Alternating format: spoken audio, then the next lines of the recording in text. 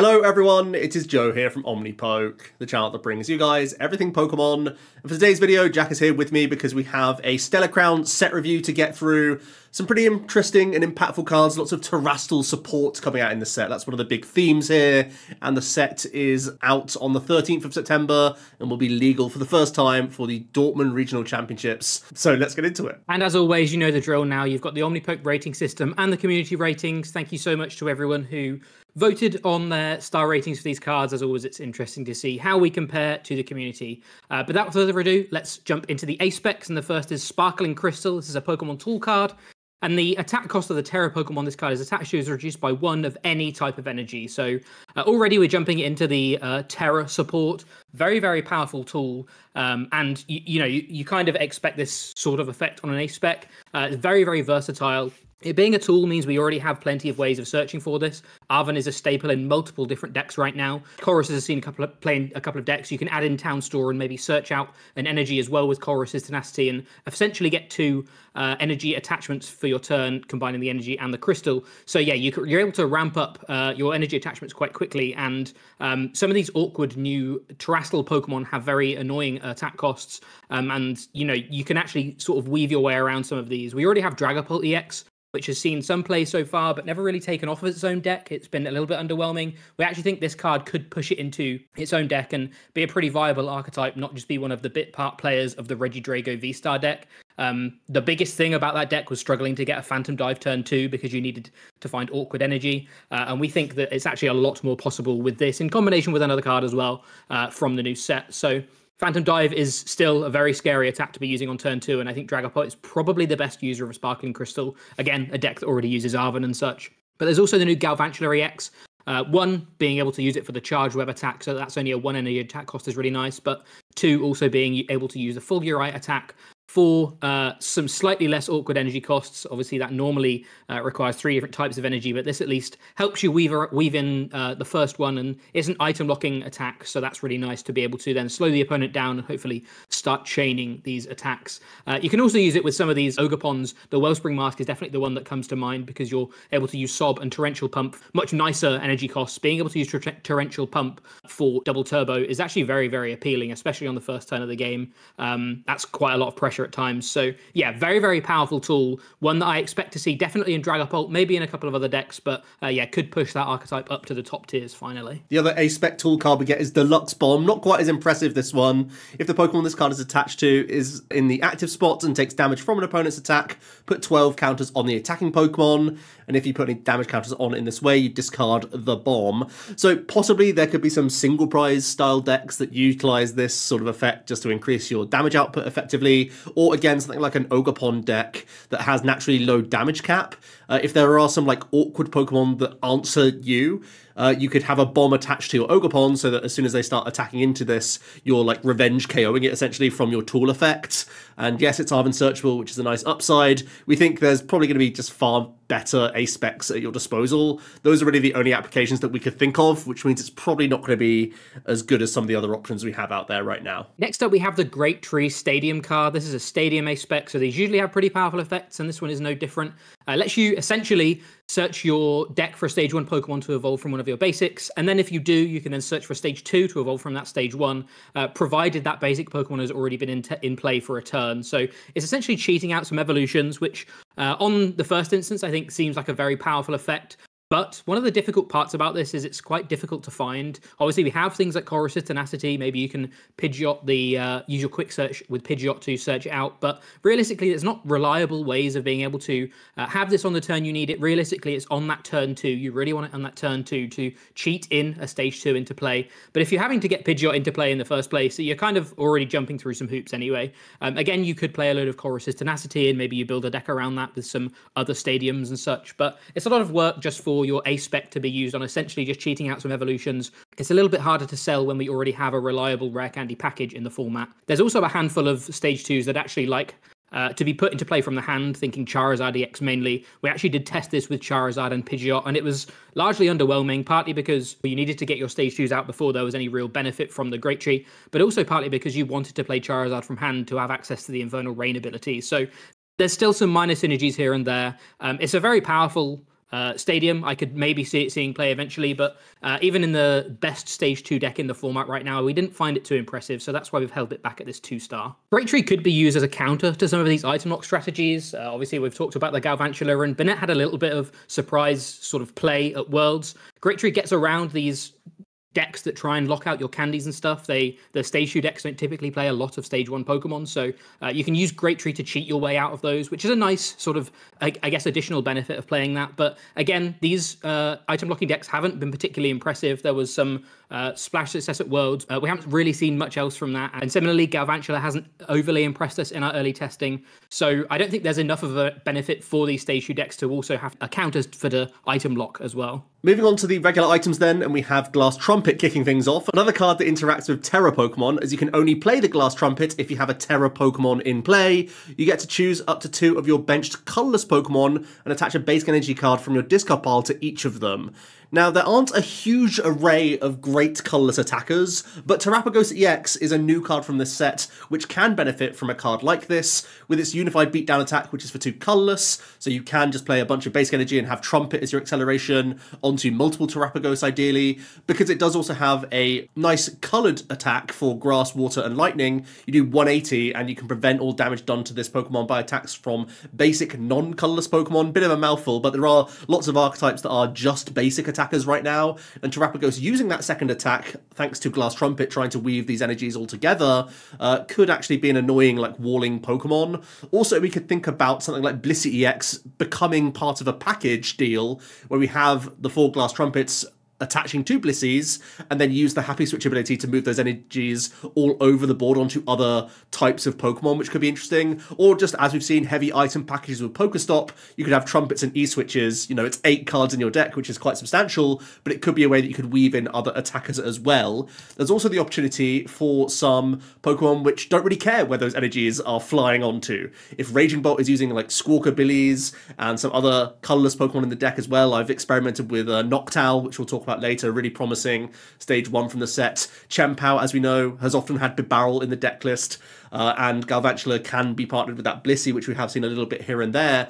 These Pokemon don't care where the energies are scattered onto, well, certainly the Bolt and the Chempao, because the Hailblade and Bellowing Thunder can discard from anywhere. So simply having the Glass Trumpet, even in lower counts in these decks, like 1 or 2 counts, really adds to your burst damage output potential when you are coming up against some of these tankier Stage 2 Pokemon or up against some big hit point buff tools. So going to be a card that you have to build very specifically towards this effect, but it is a very powerful means of accelerating from an item. Next up, we have the Gravity Gemstone, a Pokemon tool card that says if the Pokemon this card is attached to is in the active spot, the retreat cost of both active Pokemon is 1 colourless more. So this is kind of one of these disruption tools. We've seen a handful of these see play in some control decks in the past, and I think this could definitely fit into those. It could be a really annoying tool to stack onto your Mimikyu or one of your, basically any of these really annoying Pokemon that you like to leave in the active and try and cause a problem for your opponent. I think it definitely fits into those kind of decks as a one-off. Pidgeot Control can easily tutor this out at the right time and just sort of start to cause some issues in combination with things like Iono and stuff.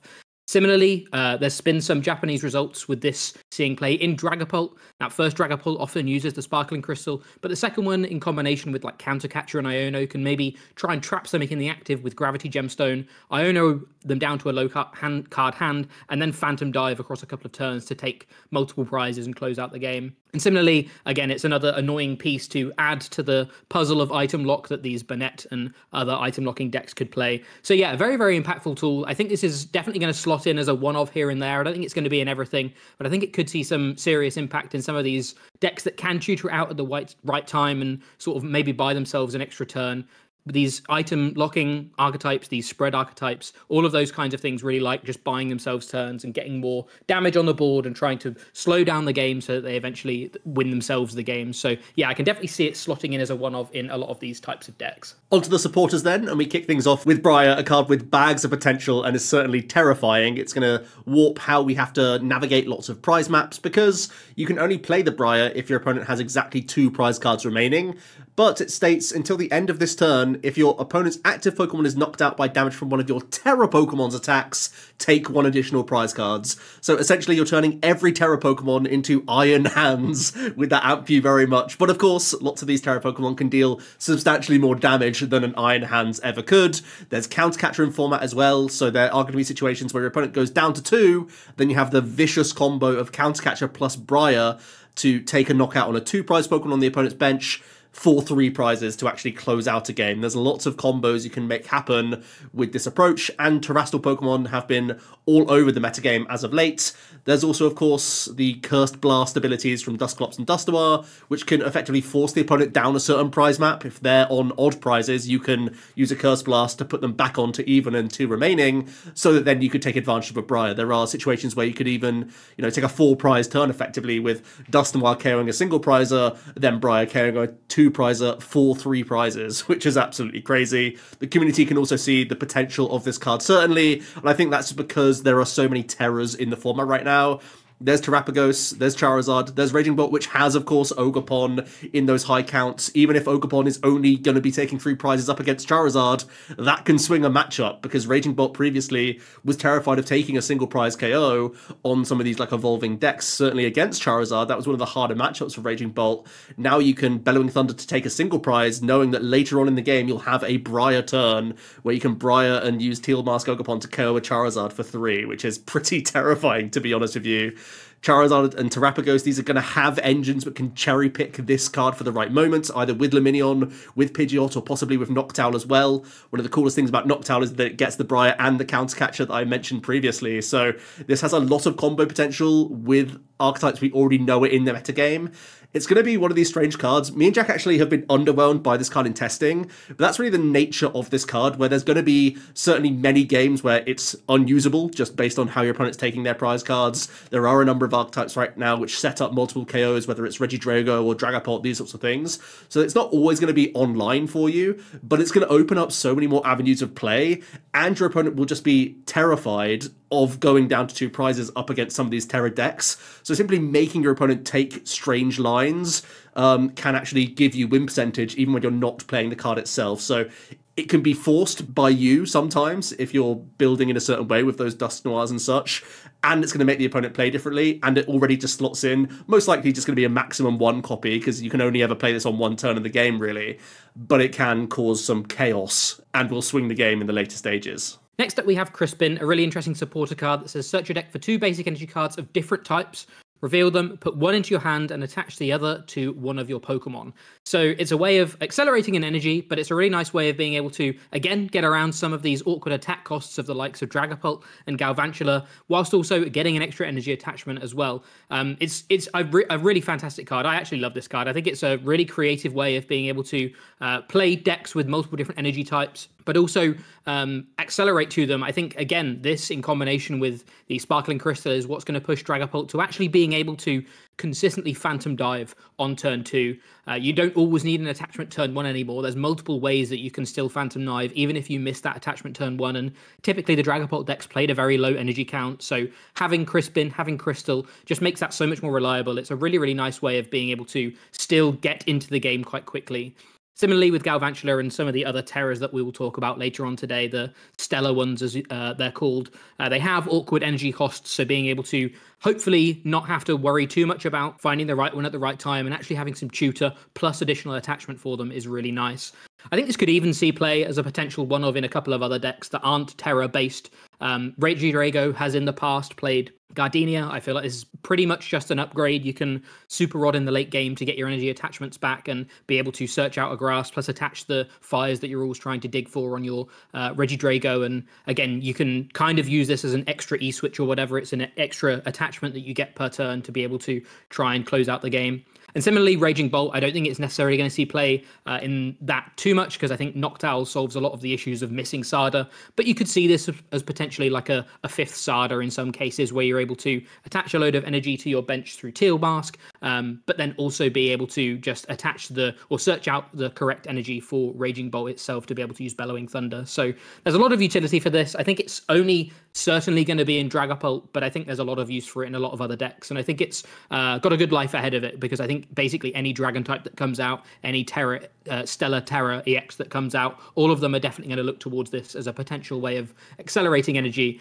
and not having to worry too much about finding energy on the first turn, just worrying about getting your board set up, knowing that crisping can sort of fill the gaps later on. Onto Kofu then. This is a supporter card which has a couple of Pokemon sort of tied to it with their ready-to-cook abilities. So they cost 1 less colourless energy for each Kofu in your discard pile. So there could already be a reason to play 4 Kofu in your deck, just by wanting to get them in the discard pile for these wacky Pokemon attacks, which we'll get onto in a moment. First of all, the ability of the supporter itself puts 2 cards from your hand to the bottom of your deck in any order, and then you draw 4 cards. If you can't put 2 cards from your hand to the bottom of your deck in this way, you can't play the cards, so it's not that great, to be honest with you. It's a bit of cycle, seeing 4 additional cards is okay. It's not going to really help get them in the discard pile either. You're going to have a lot of discard synergy to make this work, and you need a lot of tutor for supporter cards, which isn't the easiest thing to do either. So I think the ready-to-cook package that we get from the set is kind of waiting for an ace spec, which we know is coming in a future set. So maybe we can try out this gimmick in future. So maybe one for the binder, but for now it's not going to do too much. Next up, we have Lacey, which says shuffle your hand into your deck, then draw 4 cards. If your opponent has 3 or fewer prize cards remaining, you draw until you have 8 instead. This is one of these coming from behind supporters that we've seen, similar to Cynthia's Ambition and stuff like that. These supporters aren't really seeing too much play now that we have things like Iono and Roxanne in the format, but it's worth noting that this is another one of those. I think Iono and Roxanne still massively outclass this, because a lot of the time you're looking for disruption rather than raw draw, especially in the later stages of the game. At least with Cynthia's Ambition, you could use it early on and get a lot of hand advantage, but by the time your opponent's down to 3 prizes, you just want to be trying to disrupt them out of winning the game, which is where Iono and Roxanne come into their own. So yeah, just another one of these kind of coming from behind supporters, but I don't think it's going to be one that really takes over the Iono or Roxanne slots in decks. And we come on to stadiums, and the big one is Area Zero Underdepths. This card breaks the rules, because now if you have a Terra Pokemon in play, you can go all the way up to 8 bench Pokemon rather than the traditional 5. It's a spiritual reprint of Skyfield, but does have a few extra hoops to jump through, that we have to have terrestrial Pokemon in play already. And whenever this stadium leaves the field, or if you no longer have a Terra in play, you have to reduce your bench down to the more traditional 5, and that's before promoting as well. So definitely got to keep on top of that whenever you're playing this card yourself or up against this card. Make sure that you're on top of things in terms of board state, but this unlocks so much potential. As we know, the Terrapagos does more damage based on your own bench. You can go up to 240 damage output with that Unified Beatdown if you fill it up entirely, and Palkia V-Star, even things like Raikou V, Entei V, these sorts of attackers which deal damage for both yours and your opponent's bench. Now you're at least getting that sort of plus 60 damage in on your own end and forcing those KOs, making it much more difficult for the opponent to play around one-hit KOs in the first instance. These sorts of attackers get a huge buff and will undoubtedly start looking at the Area Zero Underdepths. There are just so many archetypes that can take advantage of this sort of stadium. It's not that much to ask for many archetypes to just incorporate some Terras. Miraidon can tutor out a Mewtwo via tandem units. There's also the Ogerpon already in Raging Bolt, and just gaining more spaces for your bench in that regard to have more Teal Dances, just have more Mew, Squawkabilly, Pheasantipity, all these incredible basic ability style Pokemon on your board is phenomenal. There's even wacky combos that we could unlock, like Regigigas coming back. If you have a Terra in play, you can have the 6 Regis and then something else to attach to. You don't have to attach to the Regis themselves. We could have an Iron Hands powered up in a turn thanks to Ancient Wisdom. So there could be some wacky toolbox style approaches thanks to the stadium as well. And again, just thinking about other decks in the metagame, we've already mentioned it a couple of times in the video, but Terras are already, dominating the game in all sorts of archetypes. So there are going to be situations where even things like Charizard and Dragapult can just bench up, 6, 7 slots on their board and possibly even stadium bounce after the fact, and that's going to be a means of, similar to Collapse Stadium, removing things like Rotom and Luminion and the other prizes that your opponent has scattered around the board to make it more difficult for them. So I think it's a really interesting one, both for archetypes that can use the stadium and ones which aren't playing the stadium themselves, but can take advantage of certain situations, either for pseudo healing effects with stadium bumps, or just going wider and having more license to have more of these ability style Pokemon in your deck, knowing that you can cash in on them later, even with, quite tight bench space traditionally in an archetype. So very powerful stadium card. I think it's going to be in a whole host of archetypes, not just going to be for the bench damage output lovers, but also going to be because there are so many great abilities to use right now. Just having more space for those sorts of effects is going to be crazy. And we're also going to get onto the colorless package later on, and I think specifically Fan Rotom having more space to work with is going to be really important for those sorts of strategies. So the Area Zero is once again going to be a really crucial card and really brings back the Stadium War, because as of late it's only really been Pokestop that's been seen in high counts and archetypes, whereas now there's much more reason to have Stadium Bounce in the deck, but also playing 4 copies of this card just to go wide as quickly as possible is going to be integral for some archetypes. And finally, we do have some bulk trainers. There's a couple of new fossils that have unique effects, but the Tortuga and the Lileep and their respective lines aren't particularly impressive. And similarly, we have a couple of tools. The Ockerberry and Piapaberry reduce damage from certain types by 60. But again, these types of tools typically never do particularly well because they're very focused on trying to counter one specific archetype. And it's very rarely a format where this kind of tool actually has a massive effect. And then you have to have it on the right turn and all this kind of stuff. So these 4 are pretty obviously bulk, but they are featuring in the set as well. And here's our trainer rating summary, so feel free to pause here if you want to take a look at where we've rated everything before we jump into the EXs. We start off with the Stage 2 Hydrapple EX then, 330 hit point grass type. It has the Ripe Charge ability. Once during your turn, you can attach a basic grass energy from your hand to one of your Pokemon. If you do, heal 30 from that Pokemon. Grass energy is really good right now because of the Teal Dance ability on Ogerpon, one of the most playable basics that we have in the game right now. So just having more ways to cheat more energy into play is not really a bad thing. We already have sort of the direction that we want to go down if we're going to build towards this Hydrapple, especially when you look at the Syrup Storm attack for 2 colorless. You do 30 plus 30 more for each grass energy attached to your Pokemon. So the idea, of course, is you're going to have lots of Teal Dances going on in the opening stages. Then you work towards that sort of rare candy combination, possibly, and you can get this Hydrapple, which is much tankier than a Teal Mask Ogerpon and is benefiting from all of those other Pokemon on the bench. Even though Ogerpon is so good, it's normally good because it helps ramp the basic stuff, or even Regidrago on turn 2. And these decks are just going to be faster than the Hydrapple. You also only have 40 hit points on the Applins, which is a real disappointment for a card like this, which otherwise might see some play, because there are so many archetypes which punish low hit point Pokemon, and especially 40 hit points is just ridiculous that you may never even get your Hydrapple out into play. I guess the sort of, in air quotes, upside of this card is that you're quite tanky, but even then, like looking at the other Stage 2 archetypes, Charizard and Dragapult, they'll have Radiant Charizard. That hits the Hydrapple for weakness, so that's not even going to be the case. And as we know, the Racing 2 prizes will oftentimes find a way of dealing with the Teal Mask Ogerpon on turn 1 of the game, so unlike these other evolving Stage 2 style decks that are successful in the format, they often represent a single prize that your opponent has to take on turn 1 of the game to sort of buy them still those 3 turns to come back, whereas that's not really going to be the case with Hydrapple because you're always feeding them those 2 prizes in one way or the other because you just have to get Teal Dance going, otherwise Syrup Storm is doing basically nothing, which is a real shame. Hydrapple does have the interesting evolution line of Diplin with that do the wave attack, so maybe there's a world where you have like a thick line of the stage 1s and then just Hydrapple in like a 1 count or something like that to try and be this weird hit point offset style Pokemon, but it's not going to really do that much damage if you haven't built entirely around Syrup Storm, so there's not much hope for this card, I don't think, but it might be worth experimenting with just because grass is so strong right now. On to Cinderace EX, and this is the first of our Stellar Terra Pokemon, so sort of the gimmick behind these is they're all Terra Pokemon, but they all have an attack which has a really unique attack cost. You can see here the Garnet Volley has a fire, fighting, and darkness in the attack cost. So that's kind of the unique effect of all of these Pokemon. And the idea is you use cards like Crispin and Sparkling Crystal to get around the awkward attack costs. Typically, these attacks are very powerful. So yeah, they're always definitely interesting to at least take a look at.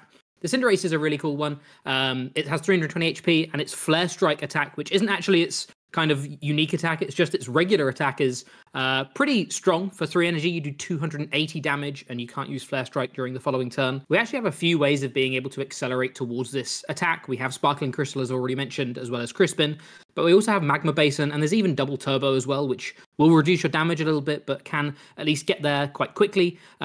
Crystal plus Double Turbo means that you're actually only 1 attachment away, and you're only doing 260, but that's still pretty like respectable in the early turns of the game. And then Garnet Volley does 180 snipe for that awkward energy cost. I think you're rarely going to be building around this one just because 180 snipe does knock out a few things, but typically you want to have an attack that's able to deal with more HP, things like other Pidgeots and all that kind of stuff. I think the most unique selling point about this deck is the fact that the Cinderace has free retreat. That means you could build like a Featherball style deck where you've got Pidgeots and Cinderace. I think that's probably the selling point, but I don't think that's enough of a selling point in combination with Flare Strike, which again is an impressive attack, but there's nothing really that stands out compared to some of the other stage 2s we have. It gets onto the board a little bit faster than Dragapult and Charizard, sure, but I feel like the upside of those two is a little bit more beneficial than the Cinderace overall. So yeah, just going to be a 1-star, but definitely an interesting Featherball style deck could be made there if you wanted to try and go down that route. We come on to another stellar EX Pokemon. It's going to be Galvantula, 260 hit point lightning type.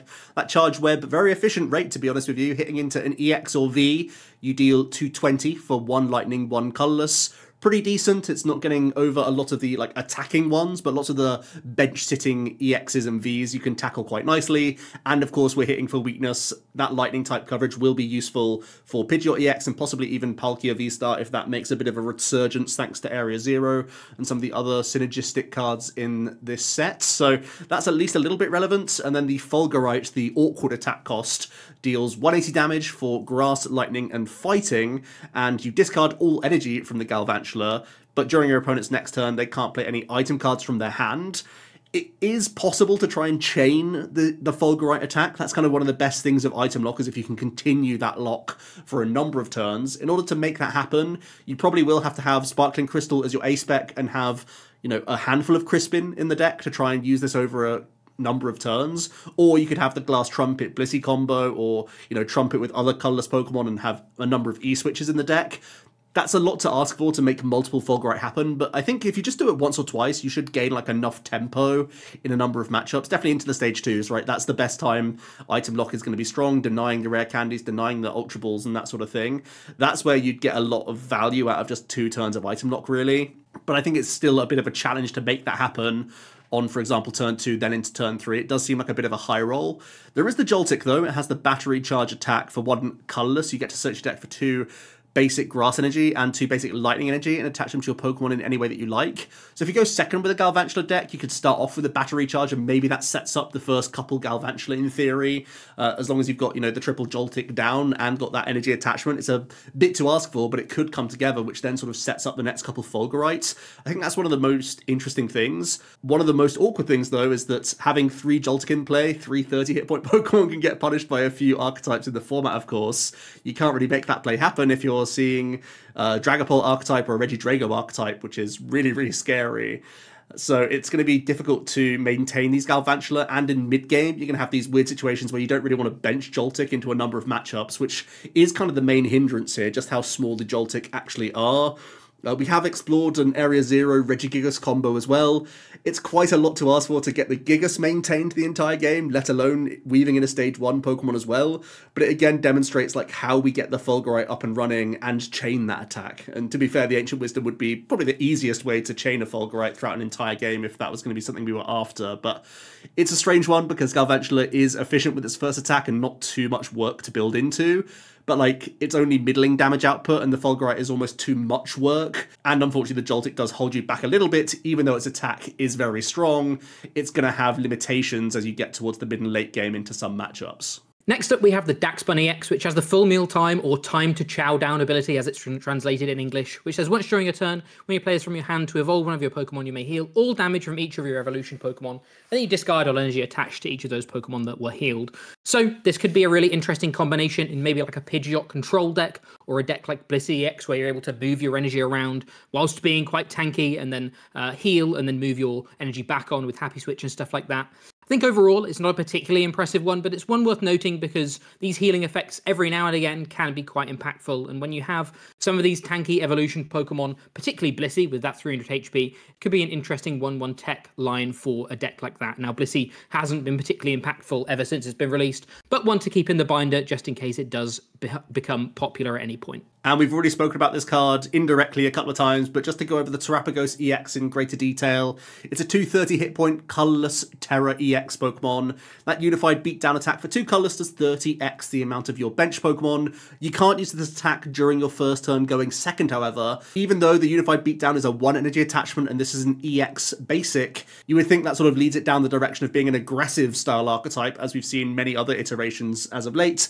But that text on unified beatdown means it's not really going to be one of these 2-prize racing decks that we've come to know. It's going to have a different direction entirely, and that might include some tanking, which we'll get onto in a moment, and a few other options. However, that 240 threshold is still very relevant for dealing one-hit KOs into opposing EXs and other engine Pokemon on the bench, which is always fantastic, and it's a solid chunk to put into, obviously, V-Star and bigger EXs in the format. The Crown Opal attack for Grass, Water, Lightning does 180, and during your opponent's next turn, prevent all damage done to this Pokemon by attacks from basic non-colourless Pokemon. There's a lot of them in the format right now. There's the Raging Bolts, there's Miraidons, there's Ancient Boxes. These sorts of archetypes could all, in theory, become good matchups for Terapagos if we can assemble the Crown Opal attack, thanks to the Sparkling Crystal perhaps, thanks to Crispin, the supporter, and thanks to the Glass Trumpet, all cards from this expansion. So they are trying to push us down the direction of this second attack with Terapagos as well in some instances. We've been exploring both double turbo energy builds purely with Terapagos and just looking at the unified beatdown, as well as some trumpet based lists which do incorporate all of those different energy cards and tries to get them going on Terapagos to give yourself a better time into some of those basic matchups. Terapagos has so much support in this set. It really does seem like the flagship archetype, if any, is going to come from Terapagos here. We have that Briar supporter, which means that Terapagos could take 3 prize cards as you get to the later stages of the game, which is dangerous. The Area Zero pushes the unified beatdown into that 1-hit KO range, which I think is really important. And we have a lot of great colourless Pokemon. Fan Rotom can help us fill the bench, which is going to be important for the unified beatdown attack, and is just great for getting support Pokemon online.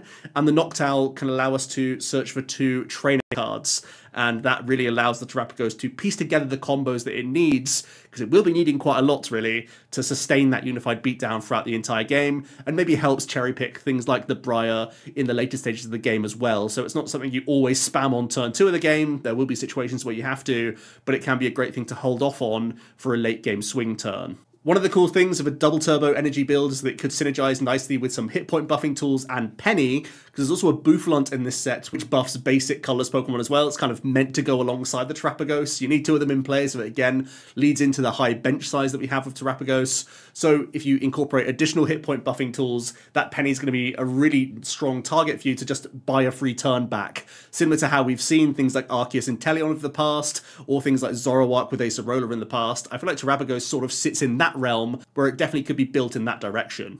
And finally, there's a handful of noteworthy bulky X's. There's also a load of very bulky X's that we haven't featured today, but there are a couple that are worth at least just mentioning. The Lapras GX has a powerful splash attack that does more damage for the amount of energy on it, and the Larimar Rain lets you look at the top 20 and attach as many energy cards that you find there to your Pokemon anyway. That's a very impressive attack, but takes a lot of setting up.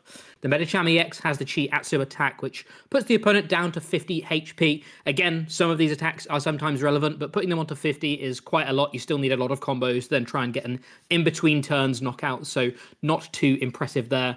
And finally, the Orthworm EX has the Kapow Return ability that deals damage back to the attacker based on the amount of metal energy attached to Orthworm. You can actually scale this very high with things like Metang and stuff like that to be able to deal a lot of damage back. But again, Rock Tomb isn't a particularly impressive attack. There's not really any benefit other than some cool highlight reel moments where maybe you'll take a knockout and your opponent won't with the amount of metal energy on you. It's not really particularly competitive, but it could be a fun TCG live moment, if nothing else. And here is the EX ratings if you want to pause, but we're moving on to the non-rule box Pokemon. And we start with a little Mo Rotom, a 90 hit point grass type basic, has the Reaping Dash attack for 1 colourless energy. You deal 30, but before doing damage you discard all tools and special energy from your opponent's active Pokemon. And this can be a pretty cheeky tool for some controlling style archetypes. We know as of late Lugia has been a real problem for things like Block Snorlax. They've had to go quite high on Temple of Sinnoh and Giacomo and such. But the Mo Rotom could be another means of you just getting rid of lots of energy in one go. The issue is, of course, Mist Energy is one of the special energy the Lugia players themselves have, so you probably still have to have Temple of Sinnoh in the deck list. But if you are playing like a mini attacking package, maybe a Pidgeot Control again, that naturally plays energy in its deck, could have a Mo Rotom as a means of just removing, you know, like 3 or 4 energy all in one go. It's a bit less versatile than the old Yveltal that we used to have from Celebrations, but I still think it could be quite relevant if we need to have an answer like this, and if Lugia remains one of the top contenders in the format. Onto the Joltik that we have already had a brief chat about. The battery charge letting you attach up to 4 energy essentially is very powerful, and if you're not pairing it with the Galvantula, you could maybe pair it with Iron Leaf ZX or even Iron Hand ZX. These could be other options. I still don't think this card is going to see much play outside of just the Galvantula deck, which I don't think we'll see massive play anyway, but it is potentially worth trying out as maybe an energy acceleration option in the early turns for some of these other Pokemon other than Galvantula. Next up we have the Stage 1 Noctowl with the Dual Seeker ability. When you play this Pokemon from your hand to evolve your Pokemon, as long as you have a Terra Pokemon in play, you can search your deck for 2 trainer cards, reveal them, and put them into your hand. This is a really, really powerful effect that can allow you to build your deck entirely differently. Now you can have some one-off cards that you can guarantee for the right moments, or you can have an array of supporter cards, like in 1s and 2 counts, knowing that you can use the right one in the right situation, rather than having to, maximize copies, just hoping you have highest odds of finding that on turn 2. You can build your deck in a different way, similar to the old Inteleon engines, knowing that with this Noctowl at your disposal, you can find those cards for the critical moment. And how many times have we said it throughout the video? Terra Pokemon are already very good, and this just gives you another incentive in certain archetypes to take advantage of these Terra Pokemon. There's already some great combos we can think about. It might be one of the reasons why Palkia V-Star is creeping back into the metagame. We know the solid foundation of Palkia's decent damage output alongside Radiant Greninja. Now Palkia gets higher damage output, and the Greninja becomes much more reliable on turn 2 of the game, with that Dual Seeker allowing you to cherry pick the Prime Catcher and the Cancelling Clone to make a Radiant Greninja combination happen against these evolving archetypes, which sounds really, really dangerous. And failing that, the Noctowl is already just getting you things like Irida and whatever else you need just to get into the game as well. Even just helpful for Palkia having a Prime Catcher on a 2-prize Pokemon on the bench and initiating that race. That's going to be really useful. It's a great card also in the Terrapago style decks. If you are building around the Glass Trumpet, it can cherry pick things like Vessel and Trumpet in one combination to get that energy acceleration rolling. It could be useful for the double turbo energy list to cherry pick those crucial supporter cards, whether it's going to be Penny, whether it's going to be like Briar Counts Catcher as a combination. The Noctowl can make that happen and just help out on turn 2 of the game, getting more engine Pokemon and just more basic Pokemon in play for the Unified Beatdown to deal more damage. Getting those Area Zeros out the deck as well can be pretty integral. And it doesn't really stop there. There's just so much versatility to this card. You could also think about this in a colorless control style archetype, mostly because of how good Fan Rotom is, which we'll come on to in a moment. But the Noctowl can help you get a Pidgeot, and then when Pidgeot's online, that's still one of the most busted engines in the game. And already the Pidgeot control decks look to have Terra Pokemon in their deck, so leaning more heavily towards Cornerstone Ogerpon seems reasonable, just to have the upside of this Noctowl as well. And the Raging Bolt, it's not in all the Raging Bolts that I'm seeing out in Japan right now. In fact, it's commonly not within the 60, but I'm a big fan of the Area Zero Raging Bolt. It's been testing quite well for us over the last few weeks, to be honest with you. Just having the guarantees of certain cards, getting that Prime Catcher exactly when you need it, getting those Sardas and making sure you have the next one for the following turn. Yeah, it seems to have nice synergy here. It can also allow the Trumpet to make its way into Raging Bolt for even more burst potential. The Noctowl just allows you to build differently, is super versatile, and forcing a Terra into play isn't really a downside. In fact, most decks will already have reason to have Terras in play already, so I think there's just a lot of ways you can build around this Noctowl, which is going to make it very versatile and powerful. And the perfect partner for Noctowl is the Fan Rotom, which helps get it into play. The Fan Call ability can only be used on the first turn, and you can only use 1 Fan Call per game, but it lets you search for 3 colorless Pokemon with 100 or less HP and put them into your hand. That's very key for searching out Hoots, but also searching out Noctowls. So you can find a couple of Hoots and even find a Noctowl for the next turn and hopefully be able to then dual seek your way into the game. You can also find Buffalance, another card that we'll talk about momentarily. So being able to find this new package from Stellar Crown is also is just going to be really, really powerful. But there are plenty of colorless support Pokemon already in the format that are very impressive. We've already talked about it in Pidgeot control, but there's plenty of decks that run Pidgeot. You can even play like Pidgeot plus Fan Rotom combo to be able to find a couple of Pidgeys in the early turns, or we've even seen decks in the past play Pidgeot and Bibarel, so you can use your Fan Rotom to find Bibarel or Bidoof and Pidgey at the same time, and then sort of start building your board that way. If you want to just go down the Bibarel route, you can even find Squover as well. So this Fan Rotom doesn't actually seem like it's just a one-stop partner for the Hoot Noctowl combo. It can find all sorts of colorless support Pokemon, and I think we're going to see it in a lot of different decks. I don't think it's necessarily always going to be the best way to play it, but the versatility of being able to find the Noctowl engine, the Pidgeot engine, the Bidoof engine is just going to be really powerful. I think we're going to see a lot of experimentation with this, and it will be interesting to see whether there are any lists that end up adopting this as their way of searching out their support Pokemon rather than just using ball search cards instead. The other key part about Fan Rotom is its attack Assault Landing, which is actually really impressive as well. For 1 energy, you deal 70 damage, provided there is a Stadium in play. Now, typically, with a lot of these decks, they actually want to have Area Zero in play, so that's no downside. You're going to be looking to play this with Area Zero decks anyway, so that's really powerful. But still, plenty of decks play lots of different stadiums, and your opponent can even put stadiums in play for you as well. So being able to do 1 for 70 is very impressive, especially in some of the decks that typically like to just go 2-2-2 and play a load of 2 prizes. Think your Raging Bolts and stuff like that. Maybe you can play the Fan Rotom and Noctowl package and also be able to poke something with a 1 prizer, maybe set up 1 less energy or something for your following turn, whilst also leaving a 1 prizer in the active and stopping your opponent from using the fact that you're just playing 2 prizes to their advantage and try and race you.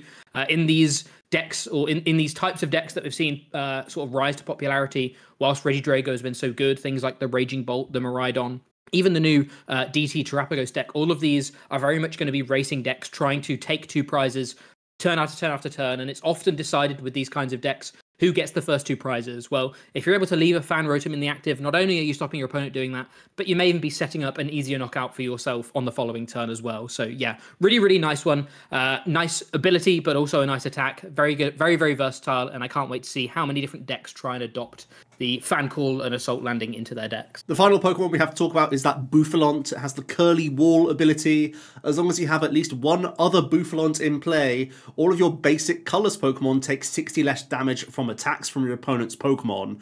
And this is a non-stackable effect, so it's only going to work if there's 2 Bouffalont down, which is pretty handy. Bouffalont has 100 hit points, so it is in range of a Fan Call from Rotom, which is pretty handy, and it seems to be quite obviously strong alongside Terapagos EX, pushing you up to that 290 hit points. That's 10 more than the sort of general threshold a lot of archetypes are reaching towards, with that 280 oftentimes being a critical number. As we know, things like Regidrago often will copy a Giratina, which hits that 280 threshold, so pushing a little bit further out of that range is going to be quite handy, and again sort of leans towards a tankier approach of Terapagos if you do go down a double turbo energy route with things like hit point buff and Penny in the mix as well. It's actually really difficult to deal with the Terapagos. It's almost like the bulk of a stage 2 EX, even though it's just a basic Pokemon, and it's really unlocked in this archetype because you have the bench space to have 2 Bouffalont in play just for the purposes of bulking out. This can also allow your like lower hit points colorless Pokemon like Hoo almost have a pseudo Manaphy in play thanks to the Curly Wall. Now you sit out of range of something like a Radiant Greninja on turn 2, so the deck doesn't necessarily have to have Manaphy in the list. You could just go down a Curly Wall approach instead and have upside with your Terapagos also being bulked out. And that's it for the very notable non-rule boxes. There are a few less than we would usually talk about today because we're going to do a hidden gems video looking at some of the other non-rule box Pokemon that we haven't talked about today. So make sure you stay tuned to the channel for that. But these are the ones that we really think are likely to make an impact into the format, especially the 4 and 5 stars. One of these weird sets where maybe some of the non-rule boxes are actually much better than the rule box Pokemon we see. So yeah, very, very cool set, very impactful, and looking forward to seeing how these cards adapt to the meta, particularly the Noctowl and the Fan Rotom. So that's it. That's our set review. It's been pretty interesting to take a look at the Japanese City League data right now. They've had Stellar Miracle for a couple of months, and still we haven't seen the full potential of Terapagos. We haven't seen the Noctowl engine really establish itself in any one archetype, but it really does feel like they're so versatile, and the Area Zero opens up so many avenues that there's still going to be lots of combos to be unearthed. Just in this last week, I've thought of all sorts of different ways to build Terapagos. It's a card that I'm really honing in on because I think there's so much untapped potential right now. There's also a lot of threat and presence from the Palkia archetype, and that Briar just changes the way the game's played as well. So I'm personally really enjoying exploring the format, and there's going to be lots of that coming onto the channel over the next few weeks and months. There's still some tabletop testing videos coming out this week. We've got a buy list to come, and then we're going straight into PTCG Live. I'm going to have even more gameplay as well, preparing for the Dortmund Regional Championships. So hope you enjoyed the sort of shorter approach for just the most impactful cards coming out from the set, because we're also going to be getting creative with lots of the cards from this expansion as well. So if one of your favorites wasn't mentioned, be sure to stick around for another video where we're going to deeper dive into some of the more fringe cards from the set with some combos you may not expect. So keep an eye out on the channel, and we'll see you tomorrow for another video. Cheers.